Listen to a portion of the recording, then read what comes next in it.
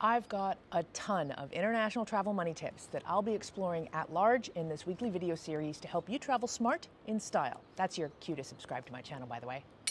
In this episode, I'm going to show you how to take your money abroad and spend it effectively by sharing my top 3 currency exchange tips. I'll also share the worst possible way to exchange currency, which unfortunately is how most people do it. Let's get to it.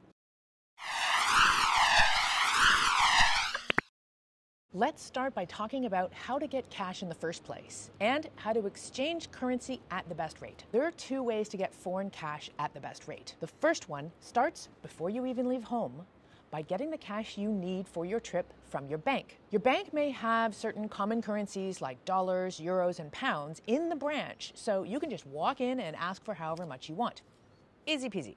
In other cases, you can log into your online bank account and order foreign currency to be picked up at your local branch in a few days. The advantage here, in addition to getting the best exchange rate, is that you will get crisp new bills, which in some countries is very important. When I was in Ecuador, US dollars are the common form of currency there, but a lot of vendors scrutinize the money and they won't accept bills that are torn or overly worn out. Your second best way to get foreign cash at the best rate is to visit the local ATM at your destination. You'll get the bank's exchange rate, which has the least amount of markup.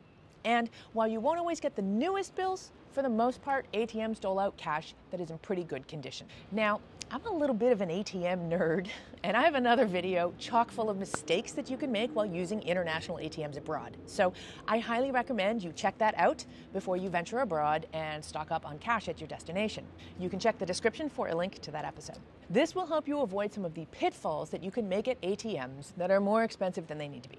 There are plenty of advantages to using ATMs to get the cash you need for traveling, as opposed to stocking up on cash before you go. First of all, you don't need to travel with a pile of cash on you, which can be a security risk, since if you lose it, it's gone. At an ATM, you can just withdraw the cash you need for a few days or a week, for example, instead of for your whole trip. And if you're traveling long-term or through multiple countries, it's a downright necessity to get the cash along the way, as opposed to traveling with everything you need from the start. Now, regardless of whether you're getting a whack of cash from the bank before you go or even a bunch from the ATM, I suggest you check out my episode about how to carry cash safely so you can take your money abroad as securely as possible. Having shared the 2 best ways to get foreign currency, at the end of this episode, I'm going to share the worst way to do it. It's a trap that everybody falls into at one time or another, myself included. But before that, there's one more international travel money tip that will get you the best exchange rate. I use this almost every single day,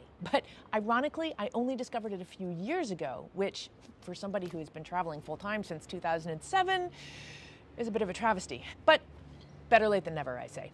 And that is to use a credit card with no foreign transaction fees. Most credit cards have a sneaky secret, and that is if you charge something in a foreign currency, they tack on an additional 3% to the bank's currency exchange rate, and they pocket the difference. It's totally invisible, so if you don't know about it, as I didn't until a few years ago, you're none the wiser. But 3% on everything you charge really adds up. And it's totally unnecessary. A credit card with no foreign transaction fees, which is also expressed as no FX fees, performs currency exchanges at the bank rate. So make sure that you've got one of these cards when you travel abroad. And don't forget to use it when you order something online in another currency too. For example, I subscribe to some online services that charge in US dollars. And as a Canadian, I use my no FX credit card to pay for these things to get the best exchange rate. Okay, now that I've told you the best currency exchange and best travel money tips, let's talk about the worst way to exchange money abroad. And that is to use the currency exchange kiosks that you see at airports and in tourist areas at your destination. These kiosks, especially the ones on the street, are hotbeds for scams. These guys are good.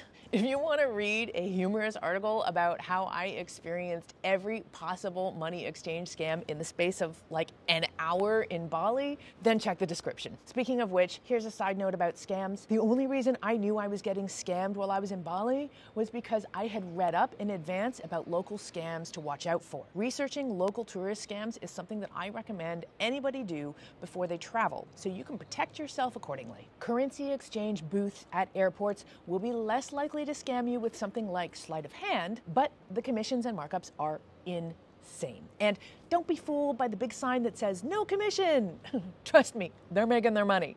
They just do it by marking up the exchange rate and pocketing the difference. This leads me to a final and slightly unconventional tip about how to carry cash while traveling. And that is to spend any foreign currency you have before you leave the country. By spending the cash that you have before you leave the country, you'll avoid 3 problems. 1, you won't need to use a currency exchange counter and face the exchange markups. 2, if the bills you have are slightly worn, you might not be able to exchange them anyway because they won't be accepted at the exchange booths. And 3, it's actually illegal to leave certain countries with the local currency in hand.